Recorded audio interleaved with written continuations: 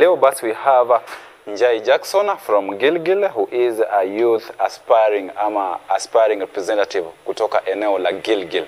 Na basi nikasema kwamba inafurahisha sana wakati tunaona kwamba vijana pia wanatitoza katika ulingo wa uongozi. Na bila shaka ningependa tuweze kuchukua nafasi hii kuweza kumhusisha katika mazungumzo haya, tuweze kujua pia ametuletea nini ama ana mipango ipi kuhakikisha kwamba katika uongozi nini anatuletea. Good morning. Good morning, Bwana Derek. Yes. So, majina ni Honorable Njai Jackson Mugo, aspiring youth representative in the constituency under the UDA party. Yeah. I'm taking part in the grassroots elections. So, me here, may come to talk about the sensitive matters regarding the youths. Huwa tunasahaulika sana. Hebu kidogo ngoja kwanza. Umesema kwamba unatoka eneo la Gilgil. Ningekuomba tuweze kwenda na utaratibu kidogo. Wewe as a youth, msukumo wako wewe kuweza kuingia katika masuala ya kisiasa ni nini imeweza kukusukuma? So kitu kinisukuma firstly ni kuona vitu as the youth kusahaulika. We're not given a chance to express ourselves. Ani sauti yetu kama isikiki. Tukienda kupaa tunanyamazishwa. Tunaambia we don't have experience in this field. Na ni nani huyu anawanyamazisha kidogo niulize swala hilo? Kwa sababu pia unaposema kwamba mnaongea lakini hamsikiki mnanyamazishwa, ni akina nani hawa wanawanyamazisha? As you know, youths are the larger part in this country, especially Kenya. Sisi as the youths wanajua aje if mimi nisimame have influence. Juu mimi kuna vijana wengi sana wako nyuma yangu na wanataka kunifuata. Sasa juu hata namharibia votes.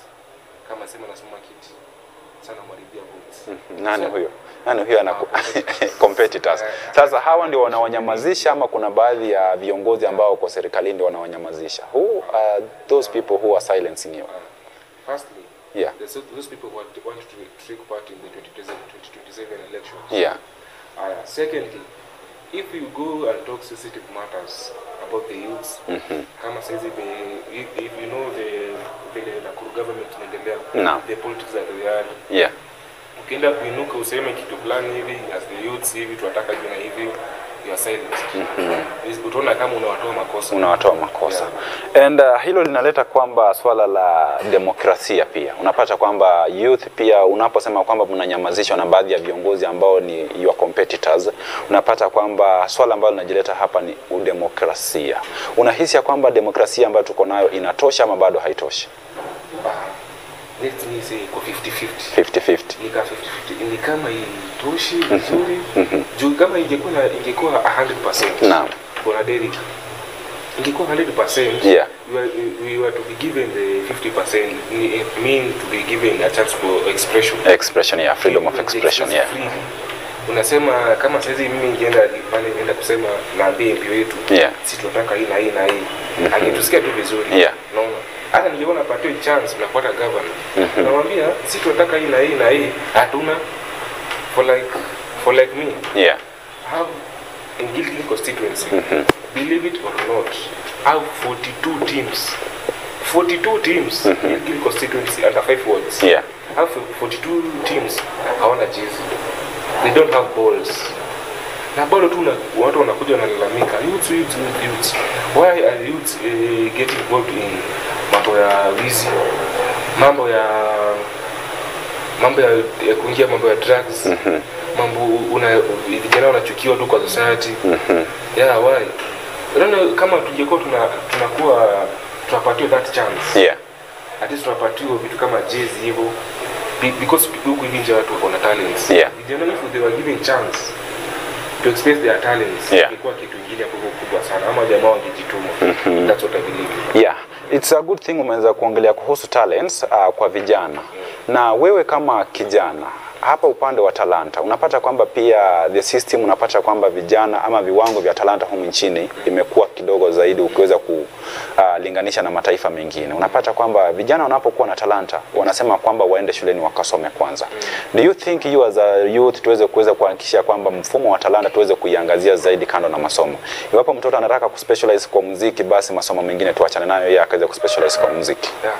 for me, I can easily encourage that. I can easily encourage that. Yeah. So kama mtu kama mimi nilikuwa nataka specialize in rugby. Yes. Nilikuwa cheza rugby sana. So nimecheza nimetoka nje ya nchi. I've ever been to Tunisia. Jia rugby kujituma hivi. But mzazi akaonelea anipeleke shule. Yeah. Unaona up to that time it was 2020. Yeah. Up to that time sijawahi ingia rugby tena. Why? Wewe ingia shule. Why? And it was your passion? It was my passion. Wazazi ndio wakakatiza hapo hivyo. Hata tusikuweka lawama yote kwa government. Yeah. Hadi tunasema the government they are taking their part. At least there is something they are doing. Even though tupate ile shida yetu ni funding. Yeah. Let's say the biggest problem is the funding. Yeah. Na sasa pia kuna swala ambalo umeongelea kuhusu vijana kuweza kujihusisha kwa mihadarati ama kutumia madawa za kulevya. Na katika kaunti ya Nakuru kuna makundi fulani. Kwa hii yale ambayo ameweza kutuangaisha unapata kwamba we have the confirm. Ni nini hasa unaona kwamba kinapaswa kufanya kuhakikisha kwamba vijana hao, kwa sababu wewe ni kijana, kuweza kuondolea swala hili la utovu wa usalama, kwa sababu vijana ndio wanatumika pakubwa, na pia unapata kwamba vijana pia wanatumika na wanasiasa. Je, umewahi kupatana na swala kama hilo, na ni vipi tutakuwa tunaliondokea swala hili? So hapo kwa kutumika kwa wanasiasa, I've ever been tempted mara moja sana. So kutoa vijana wangu kwa hii mambo ya drugs. Hapo hivi tuseme ukienda hapo hivi nje uuliza vijana. Yes. Which grade did you get? Utapata watu kwa walipita sana. Yeah. Utapata watu walipata above B ni wengi sana. Wengi sana. So ningepata hizi tena hizi basi zinakuanga 50-50 chances. Unaweza pata kuna mtu hata kwetu nimeacha vijana watatu wamenikuta leo asubuhi. Wako ya ndezi tumeapply basi 4 times each. Each of them. Wameapply basi 4 times but it's okay. If these guys were given chance waingie wasome, wapate kama wakuwe enrolled into colleges, and wafanye maisha yao kuwa useful through learning, ingekuwa kitu kingine mzuri sana. Wangekuwa wameshajitoa kwa hiyo mambo ya drugs. So like for me, for hiyo mambo ya drugs in Gilgil constituency, we are planning to have a Gilgil walk. Gilgil constituency walk. If those 5 words, Mbulu Baruk Road, Maridati, Gilgil, Elementaita, all of them. Sasa tunataka kupangana all youths tukutane Gilgil. To have a walk. Tukiye walk tunakashifu mambo ya drugs. Tutakumbuka mambo ama confirm tutawaongeleshia tuambie kwa na wa reform. People who are happy wanatumia drugs wa reform pia kwa hiyo.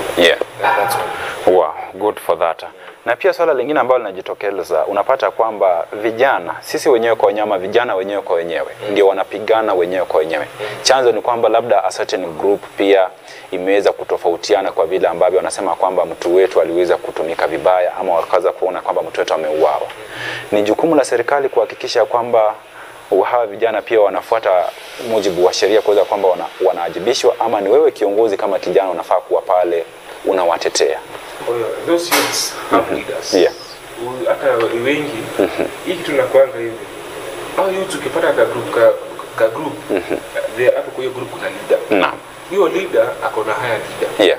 Unaenda hivyo unaenda hivyo tu unafuatilia hivi unapata their leader, their main leader is very strong in politics, in the government. So kwa nyamazisha ndio inakuwa vigumu. Inakuwa ngumu sana. Tunapata hata ukienda sema kijana fulani hadi siku nyingine auliwe. Sasa hata mwe mwingine au kuja huko hivi wana mwingine auliwe. So ukipata hivi inakuwa sasa ni kama inatumia kama chombo cha siasa. Watumia vijana kama chombo cha siasa. So na vijana wakitumika hivyo wataenda wanadidimia, wanaishi. Na changamoto zipi ambazo wewe umeweza kuziona? Kwa sababu ukinapokuwa na msukumo wa kuania kuwa kiongozi wa vijana, lazima umeona kuna shida mahali. Ni shida zipi ambazo hizo umeweza ku-identify labda yule kiongozi ambaye yuko pale kwa sasa hazifanyi, na wewe ungependa labda ukipata nafasi uweze kuzishughulikia? First of all, kitu ya kwanza ni mambo ya talent. Talent enhancement. So mimi kwangu personally hakuna kitu nangu inakuanga very useful kama kitu ya talent, kama talent. talent here outside, the talent inalipa sana. Talent ukiangalia kina watu kama Omanyala, Eliud Kipchoge. Yeah. Watu hata unaweza pata atakosa alisomea hata imsaidie mpaka sasa hivi. Naam. Kitu kama Collins Injera. Yeah. Tukiweza tuna enhance our talent ya youth. Yeah. Tukiweza kuwatumia hivyo tukiweza enhance their talent, tuambie tufanye hivi tufanye na hivi kama football, yeah, volleyball na rugby. Yeah. Tokana kuambia kama uko Gilgil constituency au 42 teams wana jezi. Yeah. If kulikuwa na leader, mbona hizo teams hazina jezi? Mbona hawana kits? Hawana balls? Mbona hawana hiyo? Okay. That's the first issue. Yeah. The second issue, mambo ya drugs. Hapa hivi nje hawa vijana wanaingia much into drugs. Chanzo being hakuna makazi. Hakuna kazi. Hakuna kazi totally. But hapa kwa hiyo mambo ya kazi niko na solution. So if I was to get a seat, yeah, kuna kitu ningesukumilia. Kuna pesa ya CDF. Kwa hiyo pesa ya CDF, yeah, ningesema aje uko na kwa hiyo pesa sisi ndio hii pesa hapa hivi. Kuna consolidated fund. Yeah. Imewekwa tu kando, yeah, ilikuwa youth and empowerment. Yeah. Kama kuna mtu kama basi ilikataa kuingilia, iliingia ikakataa, pesa atolewa hapo hivyo. Yeah. Kama kuna watu wanataka kununua, kama kuna vijana wanataka kununua kits. Yeah. Kama pesa inahitajika ya majezi ya mpira, pesa watolewa hapo hivyo. Yeah. Pesa ya kuorganize vitu kama hizi zetu za walks. Yeah. Kuna maji zitaka kununuliwa vitu nyingi sana. Hizo vitu sasa kama hizo ziweze kushughulikiwa. Yes. The third thing. Yeah. Education. Nimerudia sana. Yeah. Huku hivi vijana unapata vijana wengi sana wanataka kusoma. Mzazi ana kazi. Mzazi ana kazi kabisa, totally. Yeah. Hana hiyo uwezo ya kwenda kumsomesha. So tukipata tu chance vijana wanataka kusoma kabisa. Hata kama watapatiwa long course, wapatiwe short course. Yeah. Hiyo short course wakiweza kupatia short course nyingi anataka, no, anaweza kufanya kazi, akaanza kupata pesa ya kujilipia long course. Yeah. No. Those are the things that I wanted to address. You want to address. The first thing is about insecurity, use of drugs, alafu pia talent and education. Sasa hapa tuweze kujua tofauti kati ya wewe, nafasi yako kama a youth representative. Je, unafahamu kazi yako ni ipi unapochaguliwa? Hebu tueleze kazi ya youth representative ni kama gani? Kazi ya youth representative, I am to work as a link, yeah, between the government and my youth. Yeah. Au tena youth wataka mtu anaelewa vizuri. Hii kitu unaweza pata, acha nikwambie kitu bwana Derry. Yeah. Huko hivi kuna watu unaenda unapata mtu anawania kiti ya youth representative. Yeah. Na mtu atasi youth. Mtu ni mzee. Hizo vitu ndio zinatuvunja moyo. Hiki kitu kama mimi, hiyo kitu kweli nikasisha sana. Yeah.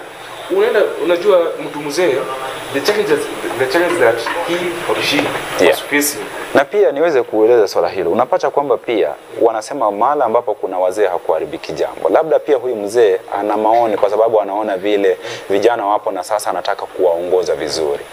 Huyu ni kama pia huyu anafaa kupewa nafasi ama lazima kiti cha youth representative ikuwe inapewa kwa mtu ambaye ni youth? Au labda tuwapatie kwa advisory committee ya youth. Watakuwa tupatie mawaidha. Yeah. Nasema aje, the challenge is that those old guys wanataka kuchukua hizo seat. The challenge that hao watu wazee walikuwa na face wakiwa youths are not the same challenges that tuna face sasa hizi. Kwa na internet, sisi tuko na internet. Yeah. Si vitu tuna vitu mingi hata tunataka vitu na dini na technology. Technology. Yeah, ajuma mingi za technology. Sisi tunajua vitu mingi za technology. Unaweza kupata watu wengi wana youths, tena youths wa jini. Yeah. Unapata vijana hapo chini sana. Wanakaa kama wako hafifu, wajinui wenyewe. That's right. Wow. Na labda jambo lingine, kwa sababu ulikuwa unazungumzia swala la kuweza kuona kwamba you act as a link, is there any other way ama any other role that a youth representative must do? Yeah. Hizo vitu kama hizo za talent. Yeah. Hizo za talent za siku kuzi uphold. Thirdly, unasaidia kujua shida za youth. Yeah. Ukijua shida za youth na ujue pesa zako unapatiwa. Shida mingi sasa, shida nyingi ni huwa ina happen. Yeah. Ni sema youths hawa tunapatiwa hizo seats. Naam. Wanakuwa corrupt. Yeah. Ukiweza kupatia, let me tell you, ukipatia a corrupt person pesa, nini imehappen sasa hivi, hata vijana wangu wangekuwa sasa hivi. Yeah. Huko kuna shida ya shida ya drugs. Yeah. If ingekuwa na people who are not corrupt in those seats, hakuikuwa na mambo ya drugs na guru. Kwa hata sisi nikiweza kuambia the state at the youths huko, hata sisi wamedress hivi. Yeah. Kuna pale uko chini usipite ukiwa hivi, si ndio? Ni kweli. Unaweza unavamiwa na vijana. But kama jamaa ungekuwa busy na with something, hiki kitu ingeza ku happen Yeah. Na hapa kwa sababu naongelea kuhusu nafasi za kazi. Hawa vijana ambao hawana kazi, je, kwa wale ambao labda kidogo tunasema kwamba kuna wale labda walikatiza masomo yao na wengi wanataka kazi, wanasema kwamba wanajihusisha katika visa hivi kwa sababu ya ukosefu wa kazi. What's the solution to this?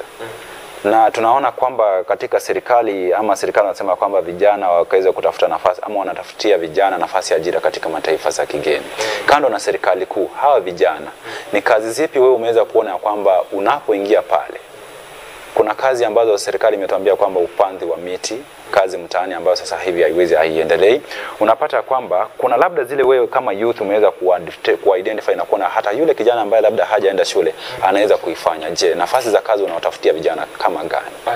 Kuna hiyo mambo ya kazi mtaani, also pull that thing kabisa. Yeah. Hiyo kitu ilikuwa ni isimamishe vizuri.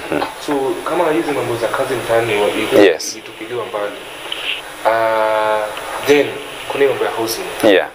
Kuna in every county. Yes.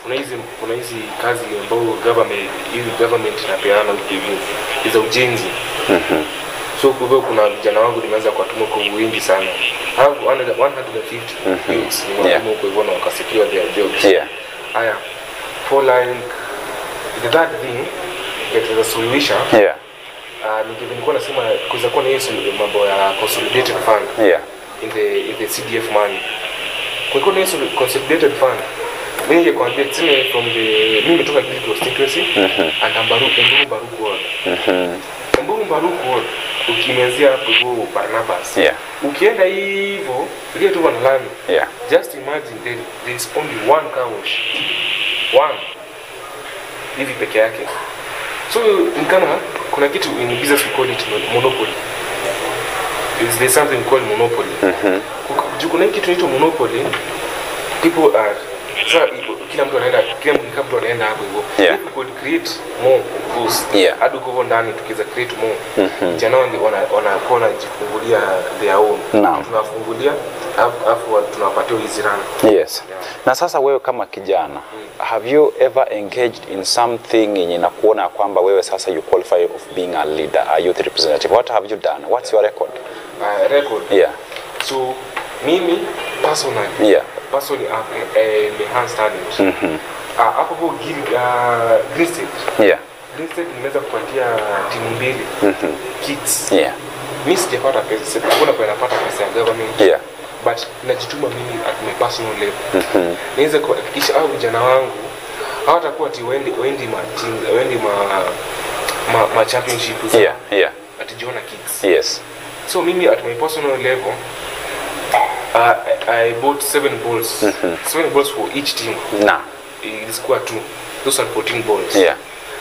Na each inatoka 600. Yeah. Na kids jersey nazo cones. Yeah. Kitu ili cost almost 70. Yeah. 70,000. Kujituma hiyo ndio ilikuwa atuma yona yenyewe akanibia leader. Yeah, akanibia leader. Yeah. Na kidogo nikuulize swala. Wewe unasema kwamba you're not getting any funding from the government. And right now, are you a student, right? Yeah, I'm a student. And where are you getting this money kuweza kuhakikisha kwamba una support hawa mavijana? Okay. I'm a commercial model. Commercial model. Yeah, commercial model. Yeah. So napata ni watu kama watu wataka ni advertise. So you influence. So hizo pesa napata tu for modeling. Yeah. Hakuna pesa hata moja na tu. Hata hiyo 10% ya kupea kanisa na pena tu yote. Pesa yote napatia tu kwa youth. Yani what I believe in, mimi sisi naweza kuwa niko nayo. Yeah. But in the future nikisaidia vijana wengi kama 100. Yeah. Nikisaidia vijana 100 in the future mimi nikose. Yes. I can easily go to them. Yeah. I'm Jackson here. Niliwasaidia hivi na hivi but ningetaka mnisaidie saa hizi. there's something I want to do to saidia. Yeah. In the future nikiwa na shida nitaweza kusaidika kwa rahisi sana. Yes. Yeah. Na pia unapata kwamba katika sekta ya elimu labda kidogo kila ambacho wewe unakisomea ni tofauti na kila ambacho unataka kukua. Hiyo unaona kwamba inakuwa ni changamoto sana kwako wewe kama unataka kuwa kiongozi. Is it a challenge ama you still have that time kuna kwamba you keep up with it? I will keep up with it. Too. Course nafanya I'm pursuing CPA. CPA. Yeah, Certified Public Accountancy. Yeye ndo nakimbizana nayo. So what mimi my core values inakuwa diligence and transparency. So mimi nasemanga in the future kama 2047 you never know I'm going to be the president of Kenya. Hawa tusiweza kwa seat au wanakula pesa ya youth, wacha niseme sasa hivi. Yeah. Those people wanakula pesa ya vijana wangu. Yeah. In the future watatuhitaji. Na nitakuwa mimi ndio nitakuwa nikalia kiti ya finance. Or ama ya president. Yeah. Yeah. Nitaka nikalia kiti kuna transparency in the whole country. Yeah. Okay, it's a good thing you have talked about the transparency and accountability. Intelligence. Yeah. Hizi ndio qualities ambazo kiongozi anafaa kuwa nazo ama pia kuna zingine. Unapata kwamba tunapoongelea transparency, vile mambo yako unayaweka wazi. Tunaweza kusema kwamba unaweza kuita na ukaweza kutoa information kuhusu kitu fulani, unasema kwamba kitu hiki niweza kufanya hiki. Kando na hiyo, ni gani zingine unaona kwamba kiongozi anapaswa kuwa nazo ili kuweza kuona kwamba anaongoza watu na wasikue na shauku? One core value, yeah. One competence. Yeah. Competence, yani kitu kihapi una take responsibility. You are the same upatiwe you run a certain sector. Yeah. Kama sisi mimi na run for Gilgil constituency. You must take action. Yeah. Kila nini ina happen huko hivi kwangu. You must be responsible in everything. Yes. Yeah, kila kitu na happen, no. Responsible for everything. No. Ukuje kuambiwa ati kama sisi mimi nikuja niambiwa na mtu ambaye ati Gilgil kufanyika hivi na hivi na hivi. Baruku kufanyika hivi na hivi na mimi sijui. Yeah. What's that? Sasa nakuwa kama nimejishusha mbaya sana. Yeah. Naam. Na pia labda nikuulize, ushawahi kuwania kiti chochote katika maisha tu lifetime wherever you are, umeshawahi kuwania kiti na je ulishinda ama hukushinda? Shule. Niliwania shule. Yes. I was the head boy. Nilikuwa ni head boy Aberdare. Shule yetu Aberdare Rangers. Yeah. High school sikuwania, sikutaka kujisuluhisha hizo sana. There's something in effect sana. Yeah. Kasema sitawania. This year nawania kiti cha presidency. Yeah. The school that I'm within. Yes. Yeah. Na umesema kwamba ushaiwania kiti cha president. Na katika taasisi ambayo unasomea, je, uliweza kushinda ama ndio ilikuwa ni awamu yako ya kwanza ukaweza kupokea ushindi ama bado? Anasema nawania mwaka. Unawania huu mwaka. Na and 2027 my guys from Emburu Baruko. Yeah. Your guy here Jai Jackson Mungo is nitakuwa nikuja kwenu nikwambia nataka kiti cha MCA, member of the county assembly. Mimi mkiniona mko kijuma mbona itakuwa shwari. Naam. Yeah. Na pia swala ambalo tunaona kwamba chama ambacho unasimama nacho wakati huu, chama cha UDA. Yeah. Ni msukumo upi ambao umeweza kukusukuma kuweza kuona kwamba unawania nafasi hiyo kupitia chama cha UDA? It is the current government. Yeah. It's making the current government. Yes. So sisi ukienda na the current party UDA, yeah, utapata some privileges. Unaweza ndio utaomba pesa sana. Unaenda umomba wa mara mbili hapo kwa county imeshapatiwa. Sasa ndio maana nakwambia UDA it's a strong party. But msichague watu kulingana na party. Chagua watu kulingana na how best you know that person. Unajua mtu ukimpatia hiki kitu will perform. Yeah. Will perform. Yeah. Naam. Na kwa sababu pia umeweza kuzungumzia kuhusu privileges. Ukasema kwamba itakuwa vigumu kwa wewe kuweza kuitisha pesa. Hiyo inamaanisha kwamba kwa yule ambaye atakuwa anasimama na chama tofauti iwapo apokee ushindi, basi kwake itakuwa vigumu kuweza kuitisha pesa. Ama unajaribu kumaanisha nini? Yeah, it might. Why? Na kila leader ako na responsibility. Why do you think so? Ajua this party ina performance. Wewe usipatia kompyuta yako kwa na upatie pesa nyingi, kufanya performance nyingi kuliko Naona sasa utapata una favor people from your side. No, you see hapo kidogo sikuelewi kwa sababu huyu ambaye ameweza kuchaguliwa amechaguliwa kama kiongozi, ana represent vijana. Lakini kile ambacho ni tofauti ni kwamba amechaguliwa na chama ambacho sio cha serikali ama amechaguliwa chama, anaweza kuwa amesimama labda na chama cha Jubilee, ameweza kusimama na chama cha NARC Kenya, ameweza kusimama na chama cha Wiper, chama ambacho labda kiko katika upinzani. Unasema hizo mambo za grassroots elections? Yes. So in these grassroots elections, the grassroots elections za UDA peke yake.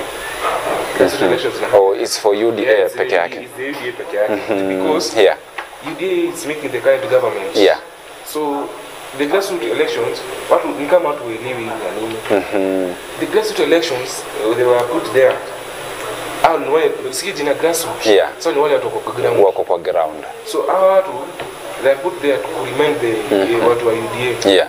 The presidency, the president, the deputy, the governor, the senators. Yeah. The agendas ni walikuwa wamekuja kutuambia if wamezi accomplish. Yeah. Na pia nina swali kidogo kwa sababu unapata kwamba wakati huu ni wakati ambapo kila Mkenya kama sio wote unapata kwamba ni asilimia kama 60 hivi wanalalamika serikali hii bado haija deliver kupitia chama cha UDA. Do you think hiyo ni challenge kwako kuweza kusimama na chama hicho ambacho Wakenya wengi sasa hivi wameweza kukosa imani nayo? Yes, shida. UDA, let me say this, hata iko ni sema hivi. I may not be a prophet. Yeah. But I promise you guys, in the next like 3 months, you'll notice a very big change. What changes are you talking about? The standards of living, they are expected to they're expected kupungua. Sasa itakuwa maisha inarudi kama ya kitambo sasa. Hata sisi tumeona mambo ya mafuta. Mafuta imepunguka. Hata kama ni bob, it's a very great thing. Shida yani people ni kama haoni. Our president alikuwa anang'ang'ana kulipa hiyo 7 trillion, 9 trillion. Yalikuwa imekopwa na the handshake. The handshake regime. Sasa ameweza kulipa hiyo na kuna nyingine bado analipa. Unaona? Hii tuipatie kitu kama 2 months. So the third month hizi tax zote kwa zinachukuliwa zitakuwa zinaweza kutumika sana vizuri kusubsidize. Yeah. Na umeweza kuongelea kuhusu mambo kubadilika within 3 months. Why do you think inaenda kubadilika within 3 months? And wakati rais aliweza kuingia mamlakani alisema kwamba akiweka Biblia chini tu hivi mambo yanaenda kubadilika. Na sasa hivi tuko katika mwaka mmoja na miezi kadhaa na mambo hayajabadilika. Mkenya ataweza kuamini vipi kwamba mambo yatakuwa kubadilika? Na hivi tunavyoongelea unapata kwamba licha kuwa bei ya bidhaa ziliweza kupanda, unasema kwamba inashuka kwa shilingi 5, wakati mwingine sasa bei ya mafuta hivi majuzi wametuambia imeweza kushuka kwa shilingi 1. Huyu mwananchi wa kawaida ambaye hawezi kumudu fedha hizi ama hivi tunasema kwamba na kodi ndio hii, kuna mambo yameweza kuna bei ya vyakula imeweza kupanda, gharama ya maisha imeweza kupanda juu. Na tunapoendelea kukata kumekuwa na over taxation, not just taxation but over taxation. Na Wakenya wameweza kulalama sana. Na unapowakata huyu mwananchi ambao unamkata pesa, bado kiasi cha fedha ambacho anakipata ni kile kile tu, hajaongezea. Wewe uone kama hapo kutakuwa na ugumu? Okay. If you are a fan of the deputy president, Mr. Rigathi Gachagua. Yeah, Mr. Honorable Rigathi Gachagua. Yeah. Anasemanga hivi, when waliingia kwa siasa, waliingia kwa kiti. Yeah. The stores were empty. Paka rats wenye walikuwa kwa hepa. Obviously umesikia kitu kama hiyo. That means hakuna pesa yenye ilikuwa na wangefanya development. Unaona? Aya, stores hakuna pesa. Sema stores meaning hawana pesa. Yes. Aya, wako na deni. Kwanza wangeanza kulipa hiyo deni. Kwanza ndio tunamaliza sasa hizi hiyo deni. Yeah. Tukimaliza sasa kulipa hiyo deni, the taxation that watu wana tax you. Naam. If you see this thing, the people who are high earners, no wataksiwa more kuliko wenye wanataksiwa au watu wako low earners. But ukikuja katika sheria inasema kwamba hakuna yule ambaye anafaa kutitiwa tofauti na mwingine. Sheria inasema kwamba iwapo ni kitu fulani kinauziwa mtu fulani, usione kwa sababu mimi niko na pesa uniuzie kwa bei ya juu, alafu kwa sababu huyu mwingine pia ni maskini umuuzie kwa bei ya chini. Sheria inaruhusu tukue na wanasema kukuwe na bei sawa kwa kila mtu. Bei sawa. Yeah. Hiyo kitu, hiyo mambo ya taxation ina happen kwa nini peke yake? Kwa payslip. People who wanalipwa salaries. Yeah. So unapata watu wanalipwa wanataxiwa more, wana earn pesa mingi. Naam. So uwezi tax huyu mtu ako chini, uwezi mtax the same price ya huyu mtu ako juu na taxiwa. Yeah. Kwa hivyo ukitax the same, unapata mwingine unapata negative. Like unakaa unachukua pesa yote. That can't happen. Hata kwa ni kama huyo juu atasikia kamfinyo sana. But ukitax the same huyo mtu wa chini atasikia mfinyo sana. Naam. So hizo taxes zinachukuliwa by the government. The taxes, yes, sasa ukiangalia hivi, taxes zinachukuliwa from different parts. Yeah. Mambo za housing, mambo za hizo za mambo ya payslip, and many more. Yeah. Hizo pesa zinaingia. Haya. In the let me say like hiyo 3 months nilikuwa nakwambia. Yeah. Tutakuwa tumeweza kulipa hiyo deni. Ni kweli. Hiyo pesa tuweza kusubsidize. Yeah. Mafuta, mambo ya chakula. Yeah. Na minimum. Yeah. Okay, fine. Tutakuwa tunapunga hewa kidogo, tuchukue muda kidogo wa mapumziko kwa sababu pia kuna masuala ambayo yanazidi kujitokeza hapa mengi. Hatutakuwa tunaenda katika siasa za kimataifa, lakini katika siasa za humu nchini, lakini tutakuwa tuna focus on the youth, upande wa youth, kwa sababu kidogo umeweza kuzungumzia swala hilo la wewe kuweza kusimama na chama cha UDA na swala hilo kidogo likaweza kujitokeza. Lakini kwa sasa ningependa tunaporejea tuweze kuzungumzia swala kidogo kuhusu what you strongly believe in. Lakini kwa sasa mtazamaji, ningependa kukusihi ya kwamba iwapo unanitazama asubuhi ya leo na ungependa kuwasiliana nasi, mitandao zetu ziko wazi kupitia mitandao zetu za kijamii, that is on Facebook Mamlaka Television and on YouTube we are live. Live stream is still ongoing. Hakikisha kwamba unanitumia ujumbe. Iwapo una swali basi tumia nafasi hii kuweza kuuliza, na pia vile vile kama iwapo unatoka eneo la Gilgil, je, Bwana Jackson unamuona kama ni kiongozi ambaye anatosha ama una usemi upi? Kumbuka kila mtu ana maoni yake.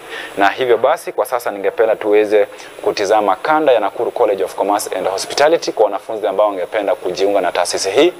Bado mlango uko wazi kwako. Unaweza kutuma maombi yako na pia vile vile kufika pale Equator House 4th floor kuweza kuwasiliana na wakuu wa shule hiyo kuweza kujua ni vipi utakuwa unapokea mafunzo yako pale. Kwa mengi zaidi, wacha tuweze kutizama kanda ya Nakuru College of Commerce and Hospitality.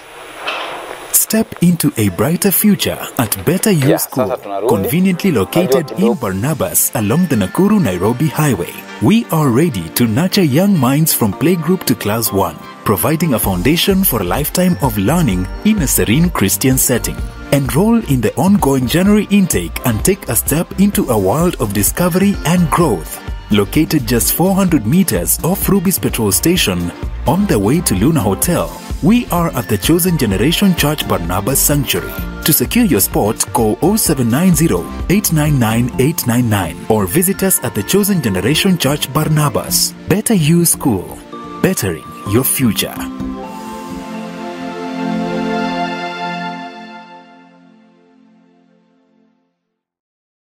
Nakuru mpo sasa. What's that Barista International Institute? Nakuru College of Commerce and Hospitality offers comprehensive education ranging from artisan levels to advanced diplomas. Our courses cover food and beverage production, catering and accommodation, pastry and baking, culinary arts, tour guiding and operation, tourism and business management, fashion and design from artisan level to higher diploma, sales and marketing, banking and finance, accountancy, business management, ICT, CPA courses, hairdressing and beauty therapy, cosmetology, electrical engineering and installation. We also provide short courses in public relations, event management and entrepreneurship, as well as language classes in Spanish, German, French, Chinese, and sign language and interpretation. Our accredited examining bodies include NEC, ICM, CASNEB, NITA and KISM. Accommodation is available for out-of-town students. We offer full-time, part-time and online classes. For more information, visit us on the 4th floor of Equator House, Nakuru. Contact us at 0727 424 698 or 0721 582 532 or email info@nakurucollege.ac.ke. You can also visit our website www.nakurucollege.ac.ke. Nakuru College of Commerce and Hospitality, defining a culture of professional excellence. Yes, that is Nakuru College of Commerce and Hospitality. Kwa wanafunzi basi milango iko wazi. Fikeni pale muweze kujua ni vipi mtakuwa mnajiendeleza katika sekta hiyo ya elimu.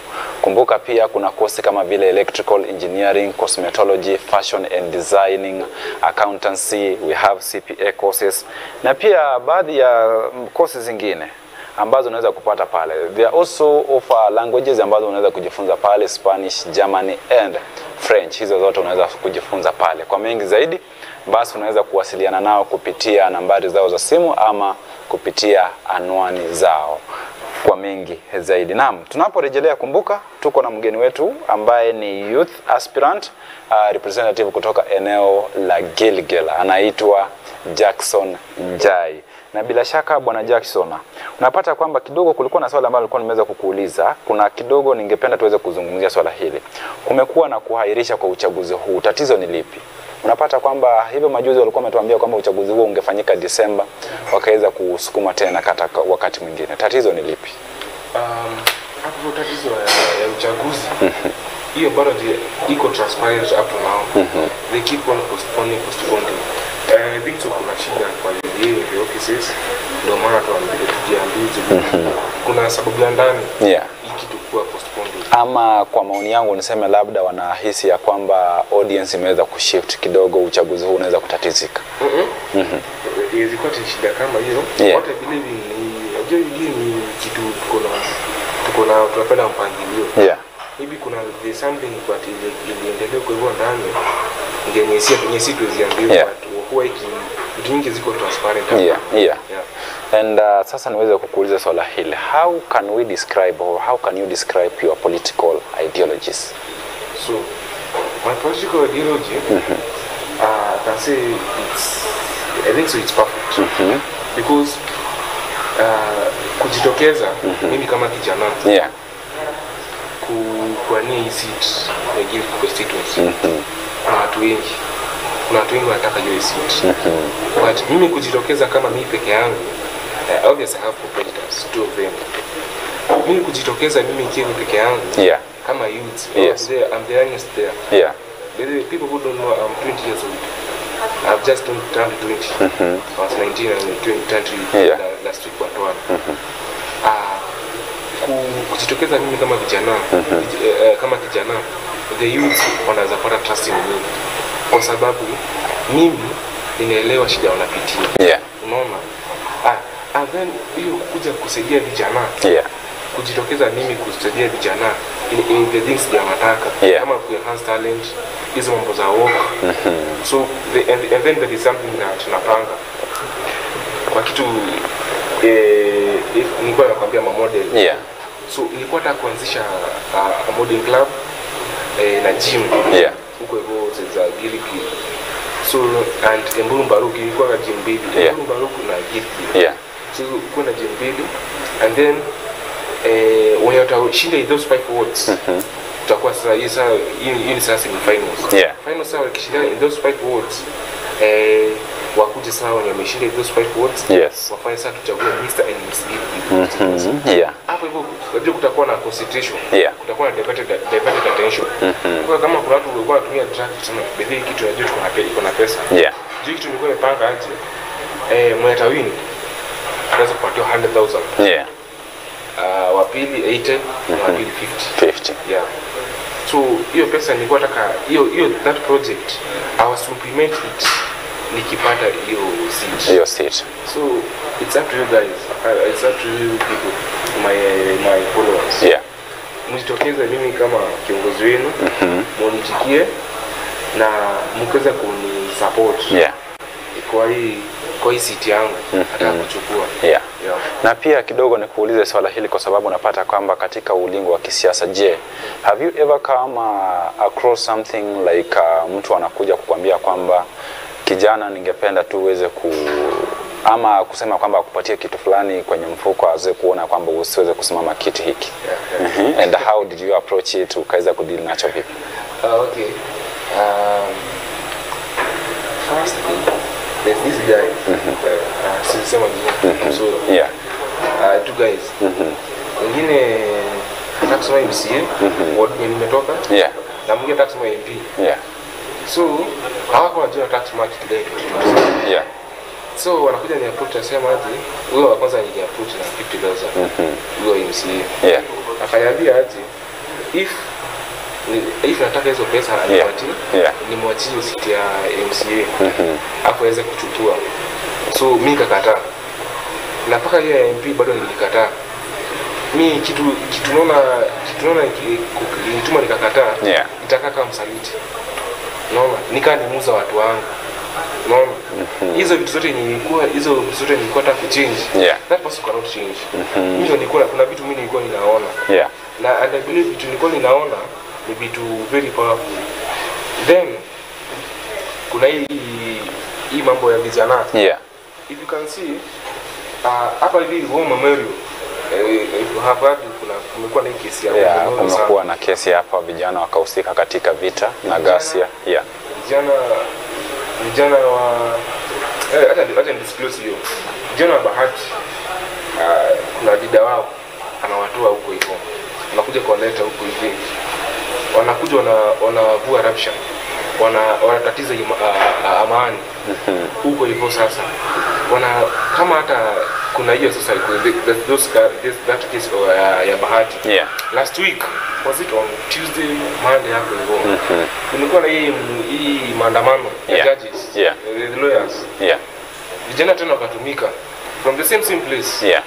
Wakakuja wakatumika huko hivyo. Wakaanza kuvua rabisha tena. Wakaanza kurusha mawe. I have a message to those youths. My fellow youths.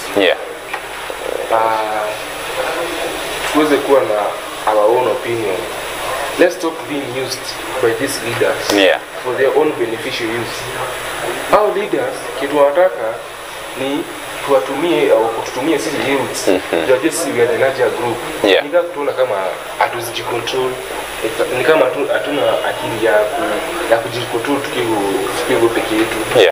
So mimi nataka sisi kama vijana we stand strong with our values. Tusitingizike hata kidogo. Na vijana wetu wanaamuka. For now sijui wengi. So if ningetaka kujua vijana wengi ni they run for this youth election.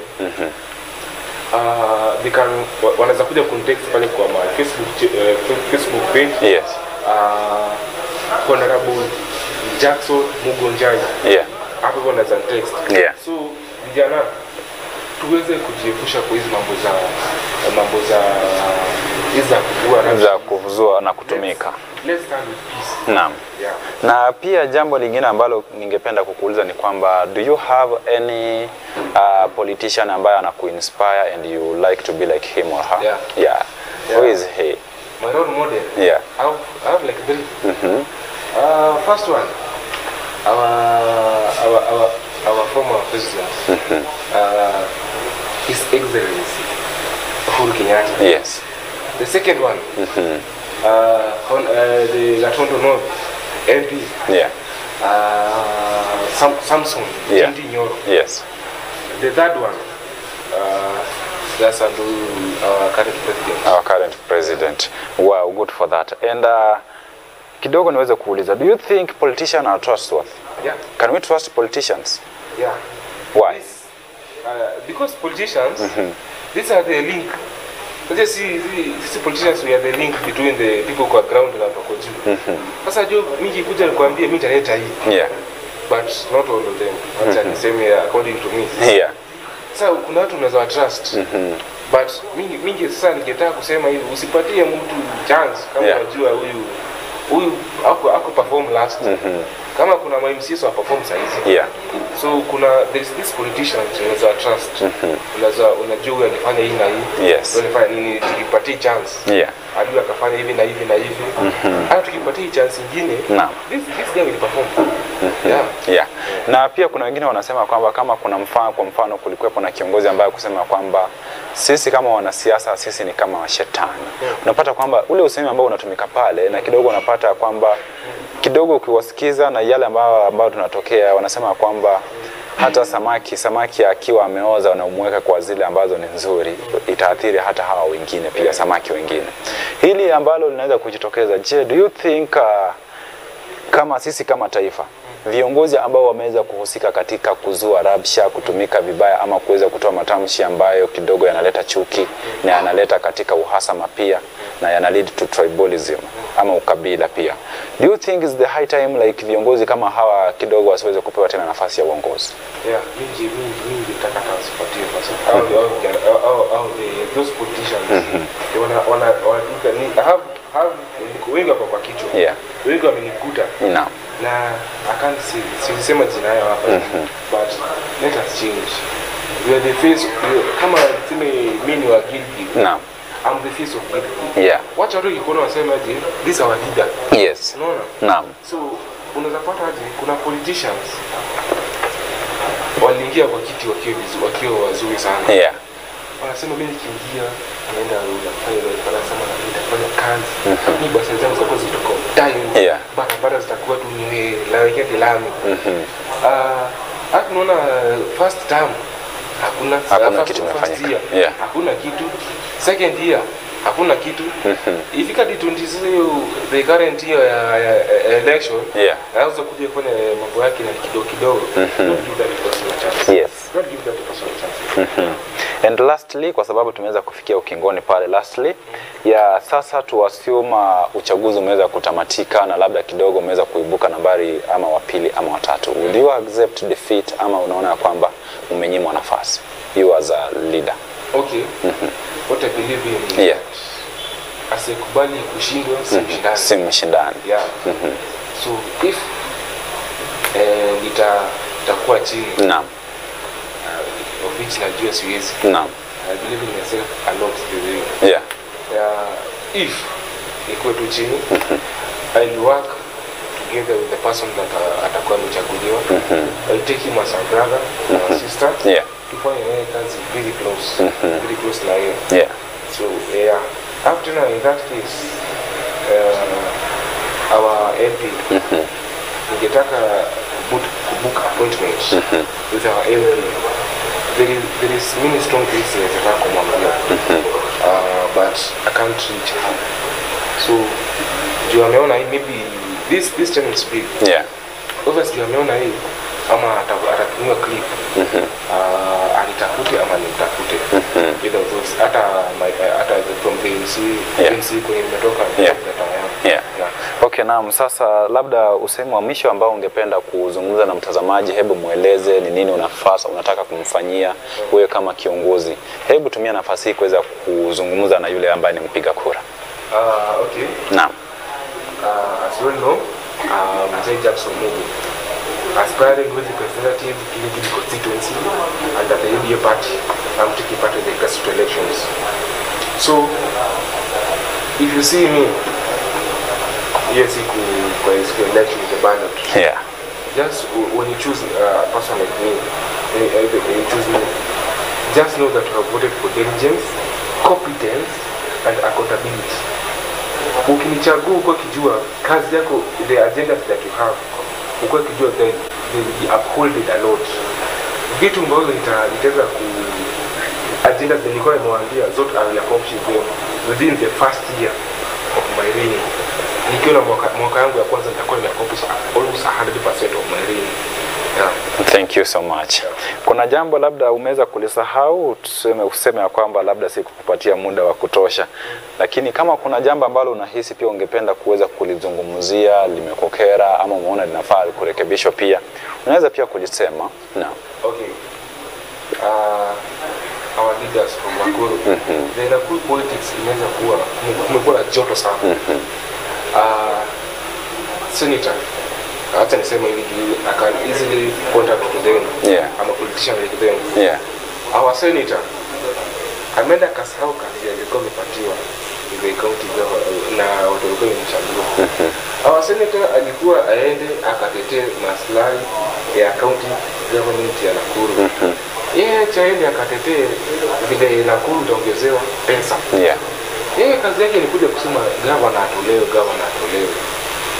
Acha apatie governor mwenye yako saizi chance. Amalize tamu yake ya kazi. Governor akimaliza tamu yake ya kazi, sisi people ni sisi watu ni tuko kwa ground.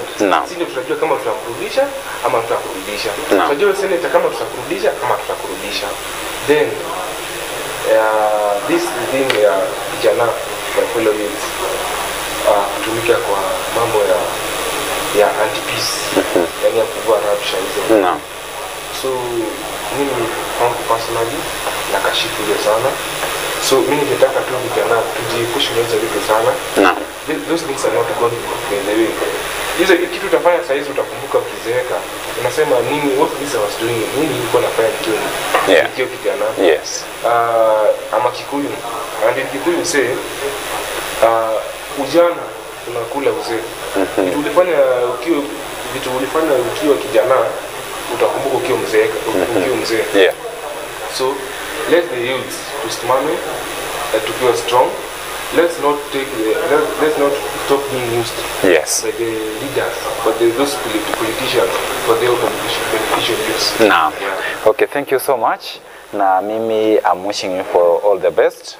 Ukiweza kupata kitu hicho, basi yale ambayo umeweza kuyazungumzia hakikisha kwamba umeweza kuyatimiza, kwa sababu siku zote tunaishi katika kuona kwamba uongozi, tuweze kujivunia uongozi, na unapofanya hivyo basi vijana pia watakuwa wamejipatia nafasi yaweza kuona kwamba pia wao wanaweza kutambulika katika jamii. Na asante sana mtazamaji kwa wale ambao pia wameweza kukua nami kuanzia saa 2 hadi sasa, wakati ambapo pia mimi nitakuwa ninakuaga kwa sababu tumeweza kufika tamati. Lakini nakujuza kwamba Lunch Hour Services bado umeweza kualikwa, na yule ambaye ni mhubiri wiki hii ni Apostle John Ndungu. Umeweza kualikwa kuweza kushiriki katika Lunch Hour Service, kuweza kubarikiwa, na pia vile vile inaanza kuanzia saa 6 hadi saa 8. Vile vile wiki hii basi usiweze kwenda mbali, kwa sababu kuna mambo mengi ambayo tutakuwa tunazungumzia ya kweo ambayo yatakuwa yanakuhusu.